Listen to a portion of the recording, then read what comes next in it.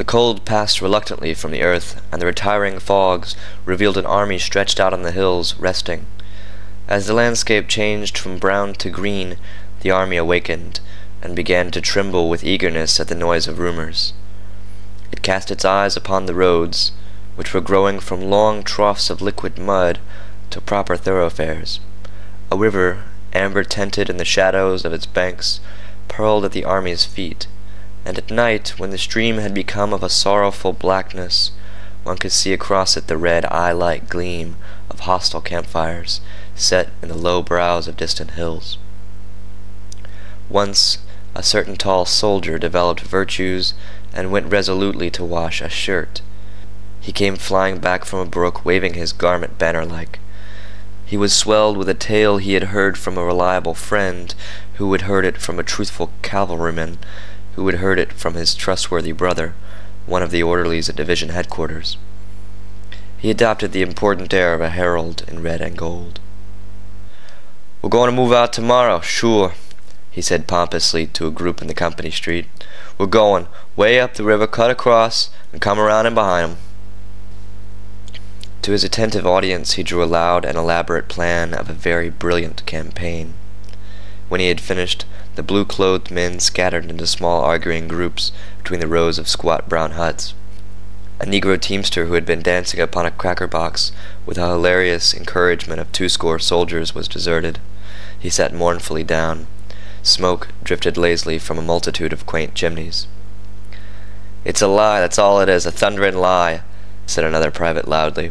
His smooth face was flushed, and his hands were thrust sulkily into his trousers pockets.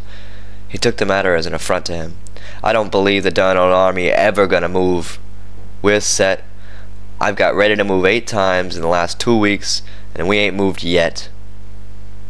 The tall soldier felt called upon to defend the truth of a rumor he himself had introduced. He and the loud one came near to fighting over it.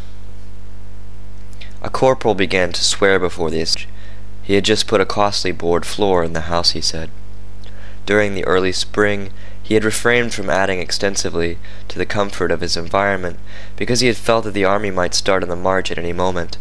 Of late, however, he had been impressed that they were in a sort of eternal camp. Many of the men engaged in a spirited debate. One outlined in a particularly lucid manner all the plans of the commanding general. He was opposed by men who advocated that there were other plans of campaign. They clamored at each other, numbers making futile bids for the popular attention. Meanwhile, the soldier who had fetched the rumor bustled about with much importance. He was continually assailed by questions. "What's up, Jim? The army gonna move? And what are you talking about? How you know it is?" "Well, you can believe me or not, just as you like. I don't care a hang." There was much food for thought in the manner in which he replied. He came near to convincing them by disdaining to produce proofs. They grew much excited over it. There was a youthful private who listened with eager ears to the words of the tall soldier and to the varied comments of his comrades. After receiving a fill of discussions concerning marches and attacks, he went to his hut and crawled through an intricate hole that served as its door. He wished to be alone with some new thoughts that had lately come to him. He lay down on a wide bunk that stretched across the end of the room. In the other end, cracker boxes were made to serve as furniture. They were grouped about the fireplace. A picture from an illustrated weekly was upon the log walls, and 3 rifles were paralleled on pegs.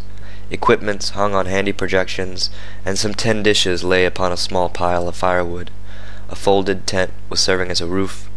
The sunlight, without, beating upon it, made it glow a light yellow shade.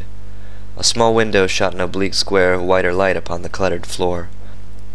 The smoke from the fire at times neglected the clay chimney and wreathed into the room, and this flimsy chimney of clay and sticks made endless threats to set ablaze the whole establishment. The youth was in a little trance of astonishment. So they were at last going to fight. On the morrow, perhaps, there would be a battle, and he would be in it. For a time he was obliged to labor to make himself believe. He could not accept with assurance an omen that he was about to mingle in one of those great affairs of the earth. He had, of course, dreamed of battles all of his life, of vague and bloody conflicts that had thrilled him with their sweep and fire. In visions he had seen himself in many struggles. He had imagined peoples secure in the shadow of his eagle-eyed prowess, but awake he had regarded battles as crimson blotches on the pages of the past. He had put them as things of the bygone with his thought images of heavy crowns and high castles. There was a portion of the world's history which he had regarded as the time of wars, but it, he thought, had been long gone over the horizon and had disappeared forever. From his home, his youthful eyes had looked upon the war in his own country with distrust. It must be some sort of a play affair.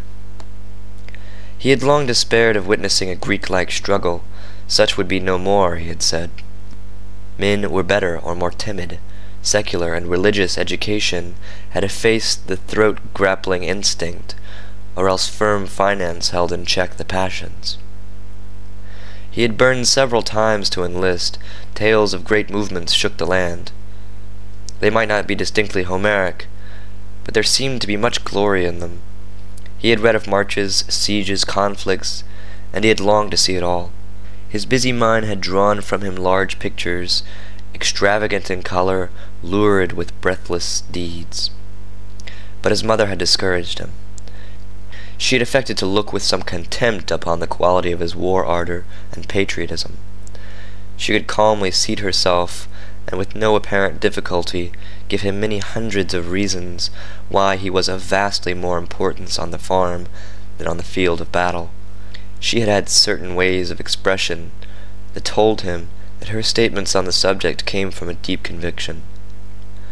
Moreover, on her side, was his belief that her ethical motive in the argument was impregnable. At last, however, he had made firm rebellion against this yellow light thrown upon the color of his ambitions. The newspapers, the gossip of the village, his own picturings, had aroused him to an uncheckable degree. They were in truth fighting finely down there. Almost every day the newspaper printed accounts of a decisive victory. One night, as he lay in bed, the winds had carried to him the clangoring of the church bells as some enthusiast jerked the rope frantically to tell the twisted news of a great battle. This voice of the people, rejoicing in the night, had made him shiver in a prolonged ecstasy of excitement. Later he had gone down to his mother's room and had spoken thus, "Ma, I'm going to enlist." "Henry, don't you be a fool," his mother had replied. She had then covered her face with the quilt. There was an end to the matter for that night. Nevertheless, the next morning he had gone to a town that was near his mother's farm, and had enlisted in a company that was forming there. When he had returned home, his mother was milking the brindle cow. 4 others stood waiting. "Ma, I've enlisted," he had said to her diffidently. There was a short silence. "The Lord's will be done, Henry," she had finally replied, and had then continued to milk the brindle cow. When he had stood in the doorway with his soldier's clothes on his back, and with the light of excitement and expectancy in his eyes almost defeating the glow of regret from the home bonds, he had seen 2 tears leaving their trails on his mother's scarred cheeks. Still, she had disappointed him by saying nothing whatever about returning with his shield or on it. He had privately primed himself for a beautiful scene. He had prepared certain sentences, which he thought could be used with touching effect, but her words destroyed his plans. She had doggedly peeled potatoes and addressed him as follows: "You watch out, Henry, and take good care yourself. In this here fightin' business, you watch and take good care yourself.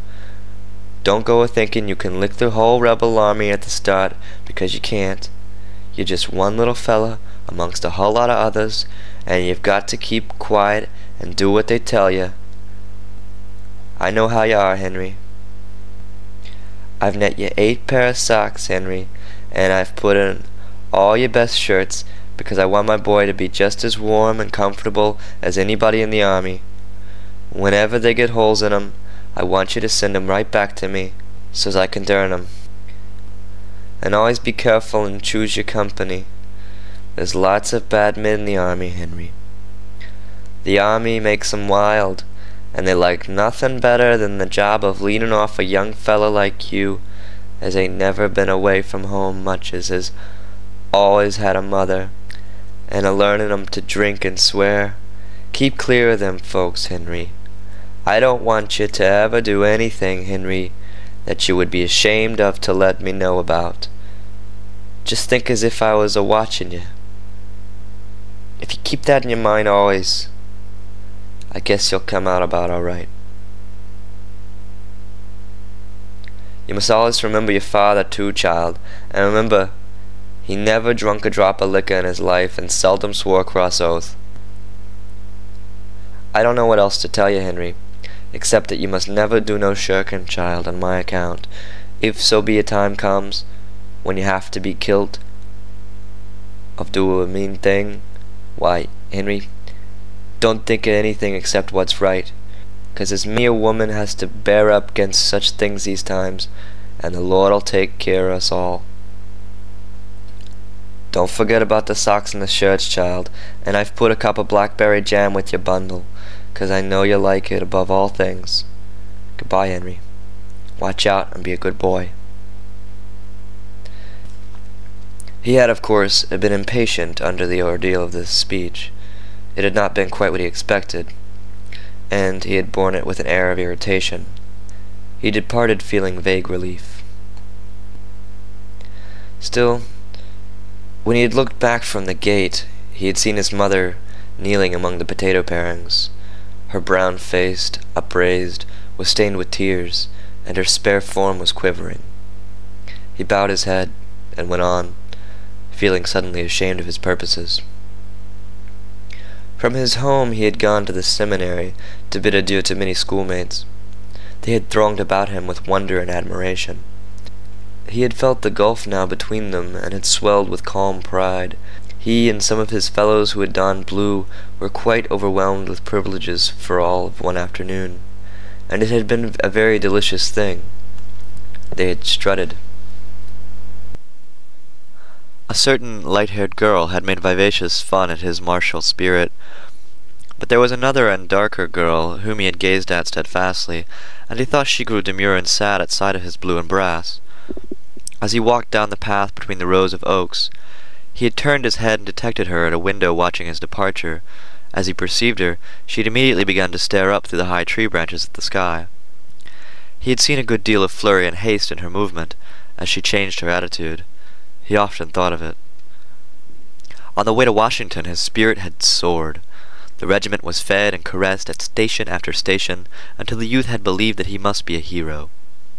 There was a lavish expenditure of bread and cold meats, coffee and pickles and cheese. As he basked in the smiles of the girls and was patted and complimented by the old men, he had felt growing within him the strength to do mighty deeds of arms. After complicated journeyings with many pauses, there had come months of monotonous life in a camp. He had had the belief that real war was a series of death struggles with small time in between for sleep and meals, but since his regiment had come to the field, the army had done little but sit still and try to keep warm. He was brought then gradually back to his old ideas. Greek-like struggles would be no more. Men were better or more timid. Secular and religious education had effaced the throat-grappling instinct, or else firm finance held in check the passions. He had grown to regard himself merely as a part of a vast blue demonstration. His province was to look out as far as he could for his personal comfort. For recreation he could twiddle his thumbs and speculate on the thoughts which must agitate the minds of the generals. Also he was drilled and drilled and reviewed, and drilled and drilled and reviewed. The only foes he had seen were some pickets along the river bank. They were a sun-tanned, philosophical lot, who sometimes shot reflectively at the blue pickets. When reproached for this afterwards, they usually expressed sorrow, and swore by their gods that the guns had exploded without their permission. The youth, on guard duty one night, conversed across the stream with one of them. He was a slightly ragged man, who spat skillfully between his shoes, and possessed a great fund of bland and infantile assurance. The youth liked him personally. "Yank," the other had informed him, "you're a right dumb good fella." This sentiment, floating to him upon the still air, had made him temporarily regret war. Various veterans had told him tales. Some talked of grey, bewhiskered hordes who were advancing with relentless curses and chewing tobacco with unspeakable valor. Tremendous bodies of fierce soldiery who were sweeping along like the Huns. Others spoke of tattered and eternally hungry men who fired despondent powders. "They'll charge through hell's fire and brimstone to get a hold on a haversack, and such stomachs ain't a-lastin' long," he was told. From the stories, the youth imagined the red, live bones sticking out through slits in the faded uniforms. Still, he could not put a whole faith in veterans' tales, for recruits were their prey. They talked much of smoke, fire, and blood, but he could not tell how much might be lies. They persistently yelled "fresh fish" at him, and were in no wise to be trusted. However, he perceived now that it did not greatly matter what kind of soldiers he was going to fight, so long as they fought, which fact no one disputed. There was a more serious problem. He lay in his bunk, pondering upon it. He tried to mathematically prove to himself that he would not run from a battle. Previously he had never felt obliged to wrestle too seriously with this question. In his life he had taken certain things for granted, never challenging his belief in ultimate success, and bothering little about means or roads. But here he was confronted with a thing of moment. It had suddenly appeared to him that perhaps in a battle he might run. He was forced to admit that as far as war was concerned, he knew nothing of himself. A sufficient time before he would have allowed the problem to kick its heels at the other portals of his mind, but now he felt compelled to give serious attention to it. A little panic fear grew in his mind. As his imagination went forward to a fight, he saw hideous possibilities. He contemplated the lurking menaces of the future, and failed in an effort to see himself standing stoutly in the midst of them. He recalled his visions of broken-bladed glory, but in the shadow of impending tumult, he suspected them to be impossible pictures. He sprang from the bunk and began to pace nervously to and fro. "Good Lord, what's the matter with me?" he said aloud. He felt that in this crisis his laws of life were useless. Whatever he had learned of himself was here of no avail. He was an unknown quantity. He saw that he would again be obliged to experiment as he had in early youth.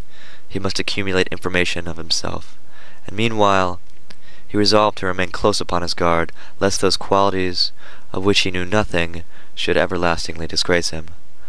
"Good Lord," he repeated in dismay. After a time, the tall soldier slid dexterously through the hole. The loud private followed. They were wrangling. "That's all right," said the tall soldier as he entered. He waved his hand expressively. "You can believe me or not, just as you like. All you gotta do is sit down and wait as quiet as you can. Then pretty soon you'll find out I was right." His comrade grunted stubbornly. For a moment he seemed to be searching for a formidable reply. Finally he said, "Well, you don't know everything in the world, do you?" "Didn't say I knew everything in the world," reported the other sharply. He began to stow various articles snugly into his knapsack. The youth, pausing in his nervous walk, looked down at the busy figure. "Going to be a battle, sure. Is there, Jim?" he asked. "Course there is," replied the tall soldier. "Course there is.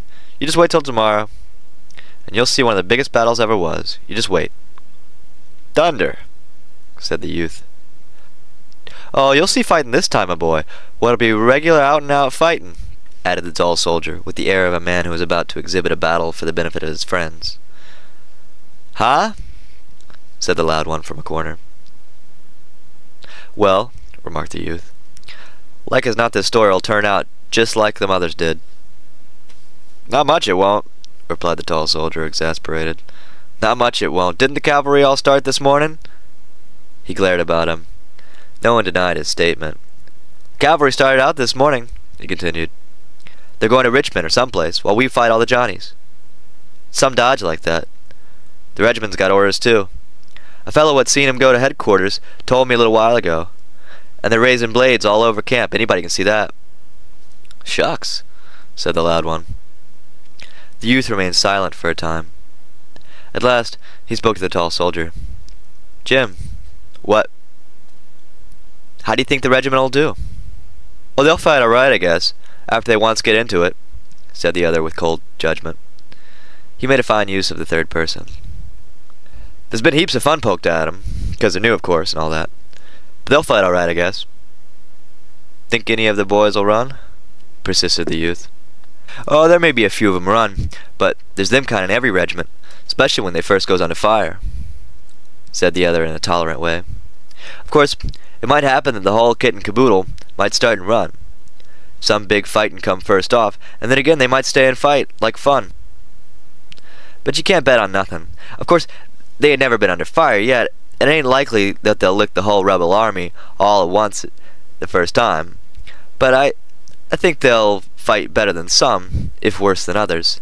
That's the way I figure.